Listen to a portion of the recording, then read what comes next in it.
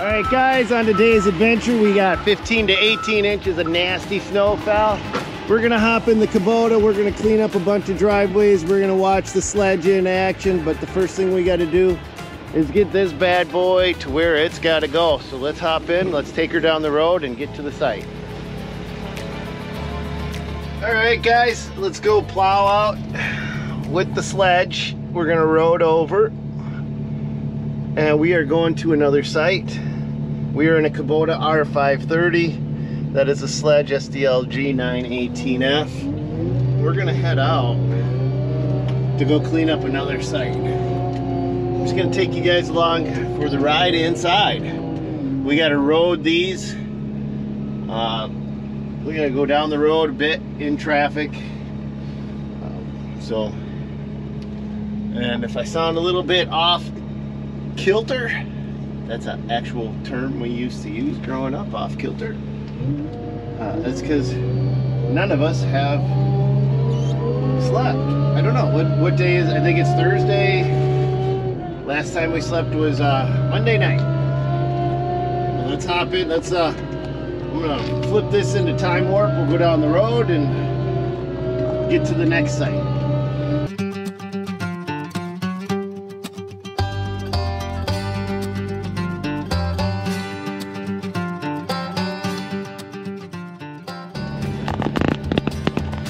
Alright, this is where it gets a little bit sketchy. I hate going down these roads with these things. Alex has his flasher beacon on. We got all of our hazard lights going, but we're so wide this way. It just makes it.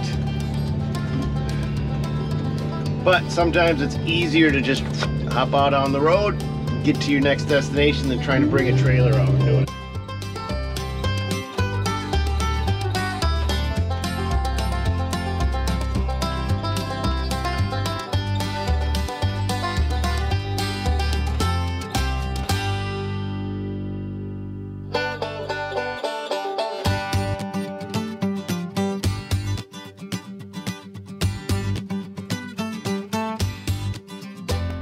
Oh, gee, ominous. That's gonna hurt all at once.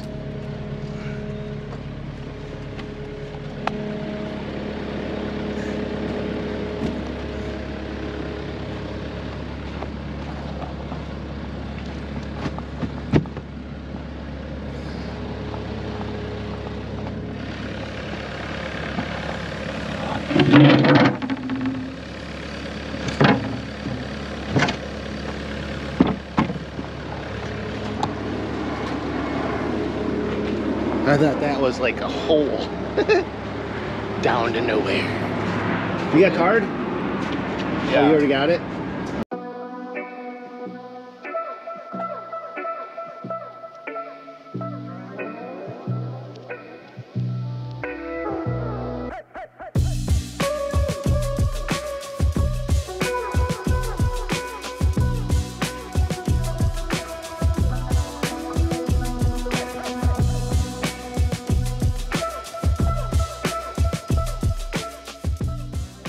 You slid out. Yeah, right here I did. It was slippery. I slid out twice in this thing yesterday, in that one. Yeah, I came around that corner and it was just a little corner. I was like, hold it, it started going sideways off it. What are you looking at? Just checking for leaks because they got brand new driveways and we don't care to leak on them again. Okay, hey, Zach does not have that end done. Oh, he hasn't done that yet? No, he just went to grab a bite to eat. So let's start in that upper cul-de-sac.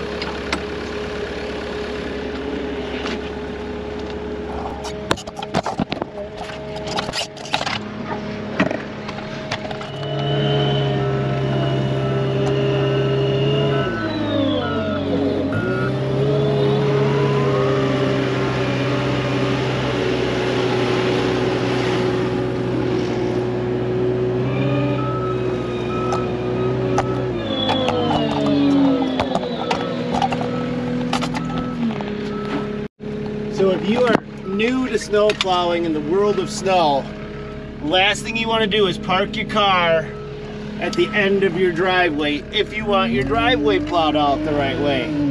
Because where are we going to put your snow?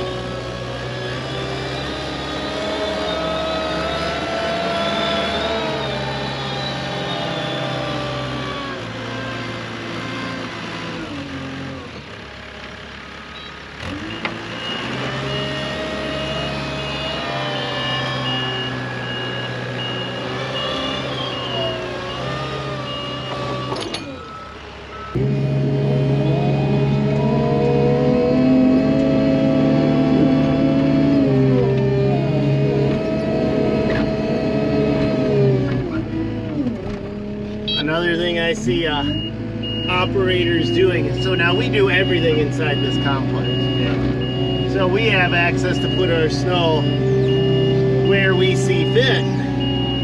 But some guys, they'll just do this driveway right here and they do nothing else. And the worst thing you can do if you're one of those guys is to take the snow from there and put it in your neighbor's yard. If you're not doing the entire complex so that you can then take your neighbor's snow and push it across into their yard to make it fair, it doesn't make sense.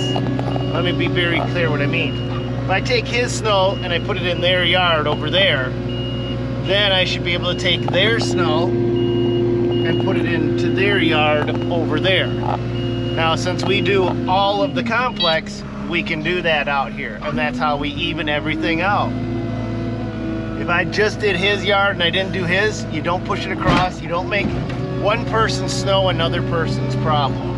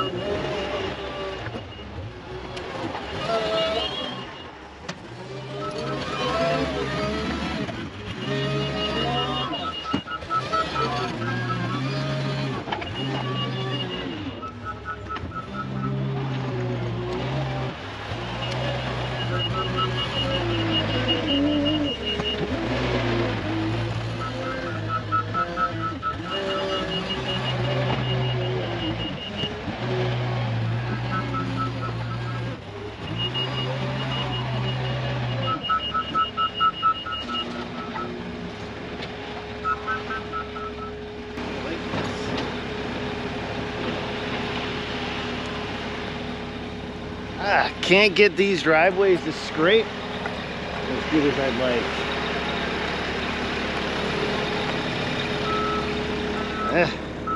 I'm gonna try to go sideways on this one right here. Maybe I can get this to come up better.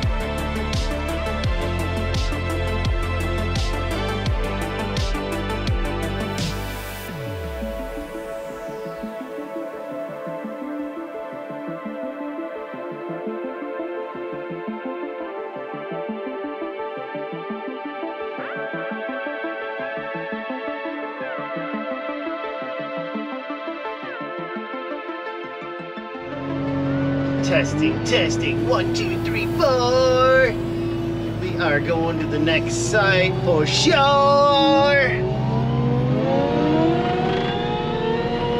God, what a beautiful day out. So we've got in the city so far here, 48 inches of snow officially. And that's up to the first week in January. That's in the last 4 weeks.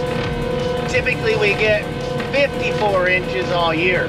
So we are 6 inches shy of getting more snow than we typically get up through the end of March. And we got 2.5 months left to go. Bring it on. Bring it, bring it, bring it on. Make it happen. Come on, we can do it. Oh, my wheel is spinning. Watch this. I got a magic button. Magic button. Now everything is locked in. Oh, I'm going low gear. Watch my magic button. Magic button is activated. Now both wheels are turning. Everything is going. And I'm up and I'm over. And there's no problem because I got my magic button. I'm hitting my magic button. My button's magic. And now I let go of my magic button. I like my magic buttons. Everybody likes their magic buttons. Magic buttons are the best.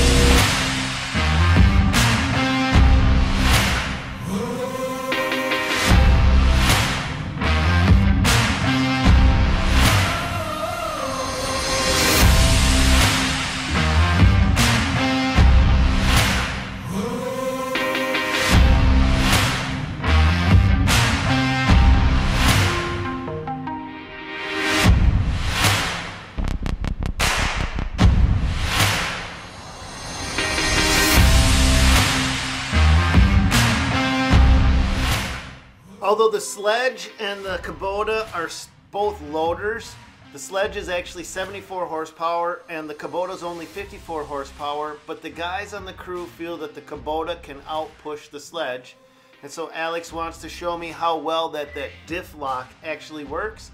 And then I'll show you some of the fundamental things we've done to improve the traction and performance of each machine in just a moment.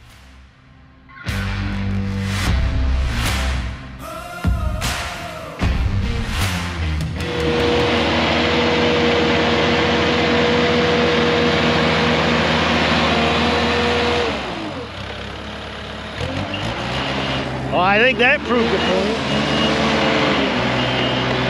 Yeah, I'd say you can do more, huh? Yeah, way better. Then I'll let you play in the Kubota if you want that, or do you want the sledge? I don't mind the sledge. I like that one. Okay, all right, so let's do one more pass and then sledge it. Sledge!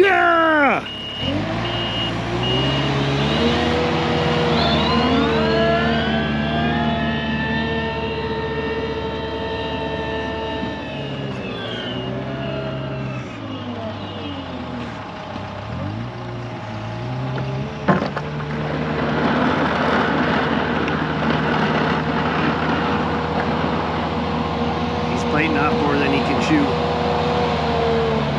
That's way too much.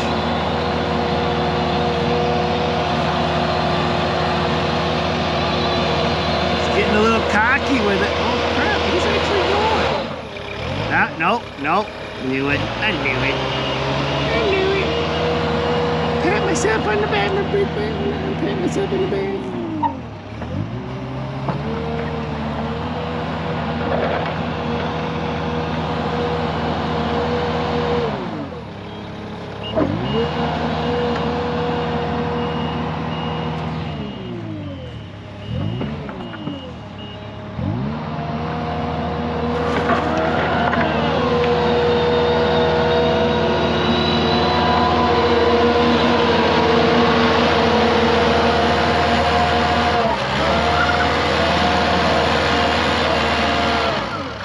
That has a diff lock button. The tires have been slaped and grooved, and they got 800 pounds of beet juice in them. Beet, as in the vegetable beets, because beet juice doesn't freeze. It's environmentally friendly, so if I blow a tire, it ain't gonna be contaminating the universe. No universe contaminating.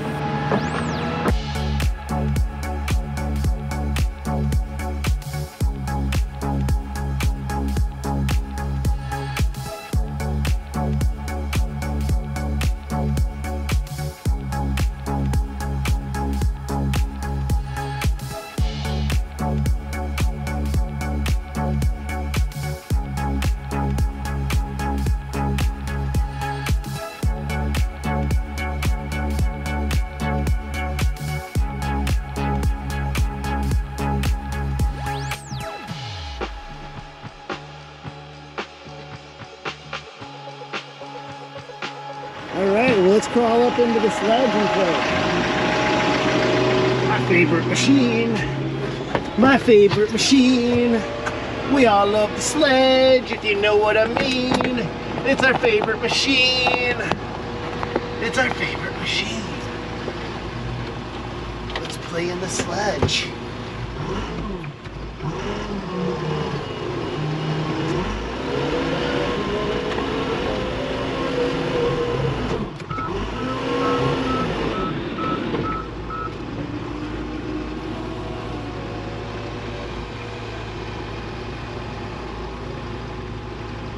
Hard to get it to go all the way home sometimes. Come on, go baby, go. Yeah.